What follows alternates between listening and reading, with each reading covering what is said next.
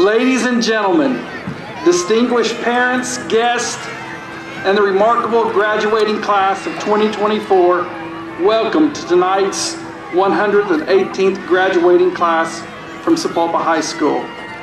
Our first class, 1907, graduated with 4 students, and during the next 117 years, we've graduated 23,696 students.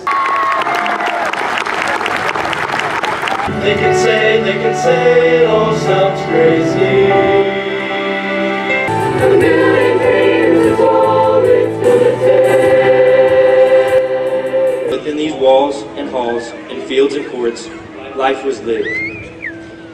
We all grew up here. We've cycled through and landed with friends, some who have been part of our past, some will continue to be with us in our present, and some that we will carry far into our futures. Avery, Lewis, Tyler, Hurd, Gloria Potter, Cooper, Ray. Chieftains, look around you. Some of these faces will appear in your wedding party, at the hospital of your baby's birth. They'll celebrate your college graduation, your first job, or your first apartment.